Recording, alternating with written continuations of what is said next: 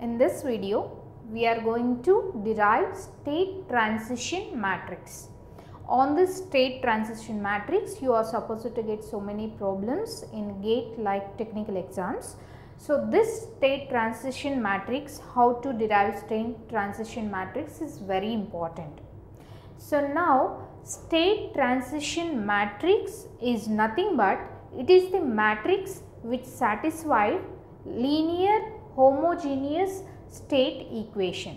So, if a matrix is satisfying linear homogeneous state equation, then we can say that is state transition matrix. So, up to now, from the idea of last class, we can say what is state equation. So, the difference between state equation and a linear homogeneous state equation is there. There is some difference between normal state equation and linear homogeneous state equation,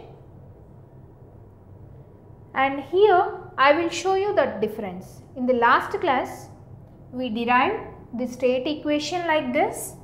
State equation is x dash of t or x dot of t is nothing but d by dt of x of t is equivalent to a into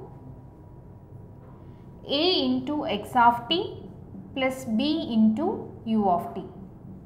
This is state equation, but this is dynamic state equation.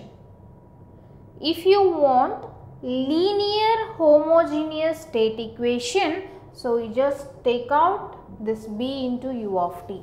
Up to here, dx of t by dt into a into x of t is nothing but linear homogeneous state equation. A matrix satisfying this linear homogeneous state equation is nothing but state transition matrix.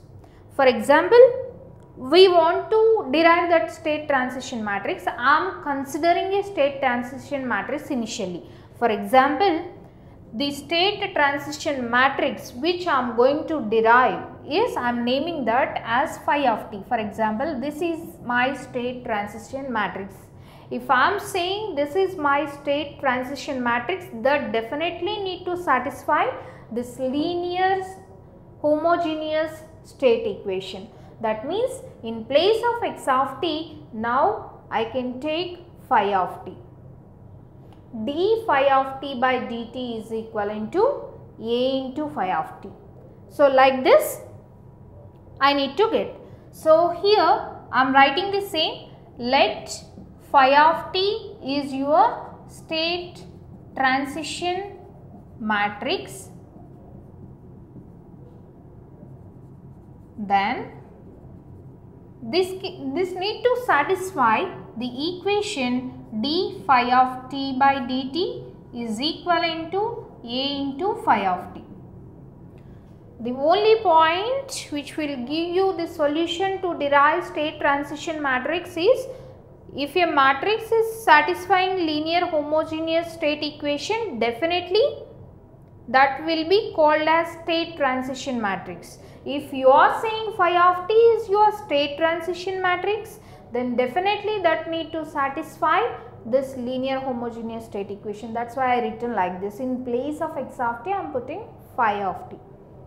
So, now for example, if x of 0 is the value at initial condition t is equivalent to 0, then if phi of t is your state transition matrix, definitely that will satisfy this equation. That means x of t is equivalent to phi of t into x of 0. If x of 0 is the value at the initial condition. If phi of t is your state transition matrix, then that will satisfy this condition. X of t is equivalent to phi of t into x of 0. That need to satisfy this condition. And one more thing is, here for example, if you got this form from this equation, then definitely you are supposed to get this phi of t value. The only way to calculate this phi of t is taking Laplace transform of this equation 1. So, say this is equation 1 and say this is equation 2 and this is equation 3. To solve phi of t, to get the matrix for phi of t, to get the solution for phi of t, we need to consider Laplace transform for equation 1. Take Laplace transform for equation 1. For example, if you are taking Laplace transform for equation 1. So, here you are having d by dt of x of t. The Laplace transform of derivative of the signal is nothing but s into x of s minus x of 0. This is your equation. So, here you can take capital X or small x. So, do not mind.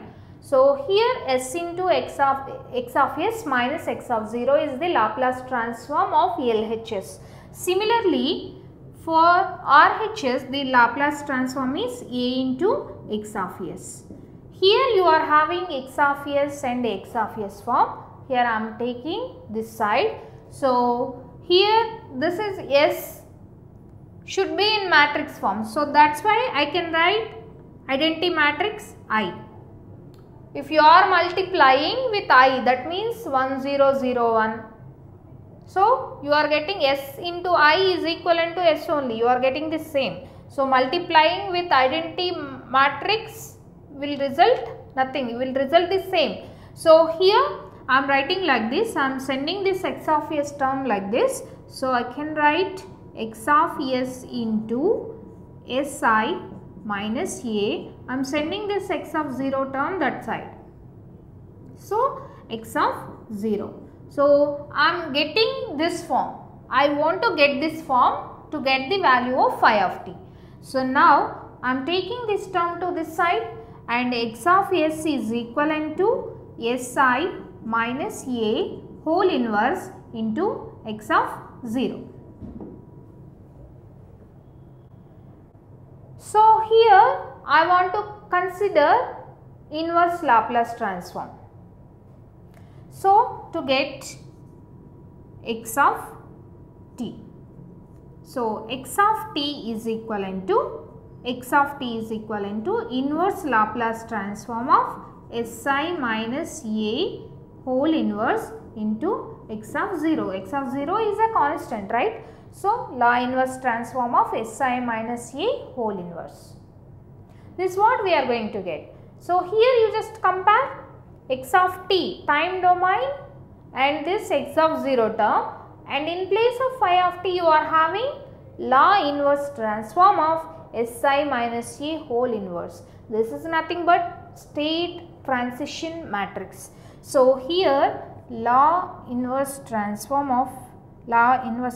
means inverse Laplace transform.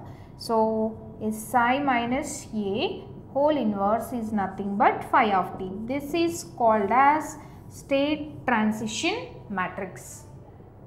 How to derive state transition matrix means?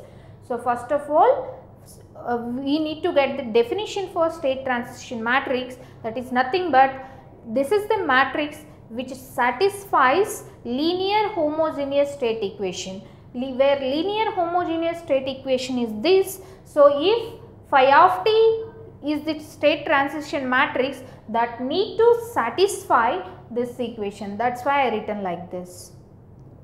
If phi of t is the state transition matrix, so if x of t is a signal or variable, state variable which is having initial condition at a t equal to 0, that is x of 0, if phi of t is the state transition matrix, that will definitely satisfy this equation. X of t is equivalent to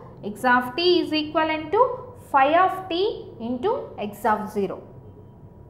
So, you just keep in mind about time domain and age domain. The names may be anything, you just keep in mind mainly about time domain and frequency domain. And here the only way to get this phi of t is by taking Laplace transform for this. So, I am just taking Laplace transform for this. So, here By taking Laplace transform, I am supposed to get like this. I am taking this term to this side and I got x of s is equivalent to x of 0. So, here I am taking into this form x of t is equivalent to, so means up to here this is not comparable. Why? Because this is in s domain and this is in t domain, time domain. So, to get into t domain I am taking inverse Laplace transform again and I got my state transition matrix like this. And now I will discuss some parameters with you. Here this state transition matrix is not unique, transfer function is unique. And here coming to this one, modulus of Si minus A will give you the characteristic equation. By solving that characteristic equation, you are going to get poles and eigenvalues and some other important parameters. So, Si minus A is equivalent to 0. By doing like this, you are supposed to get a characteristic equation. With that characteristic equation, you are going to, by solving that characteristic equation, you are going to get your required poles and eigenvalues.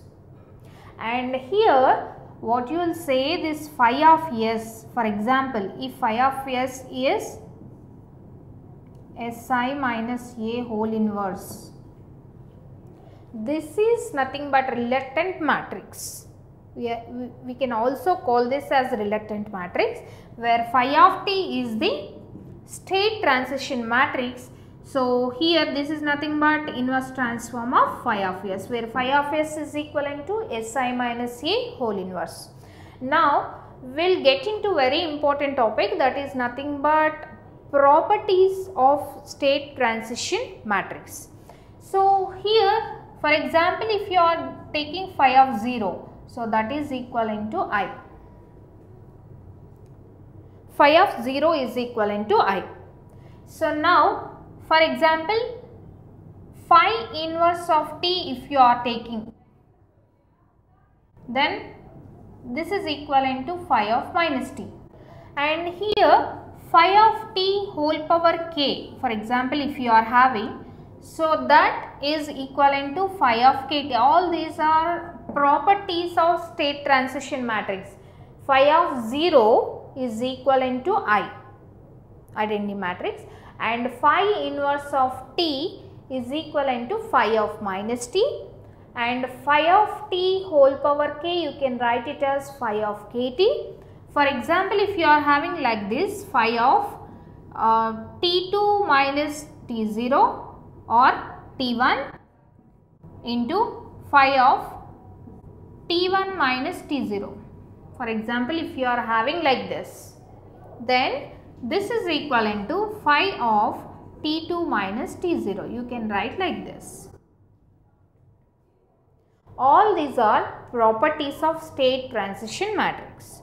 So, this is also very important topic. On this we are having so many problems related to this state transition matrix. Only thing you need to keep in mind is, this is the matrix which satisfies linear homogeneous state equation, which is nothing but this. We are taking phi of t as our state transition matrix, means that need to satisfy this equation.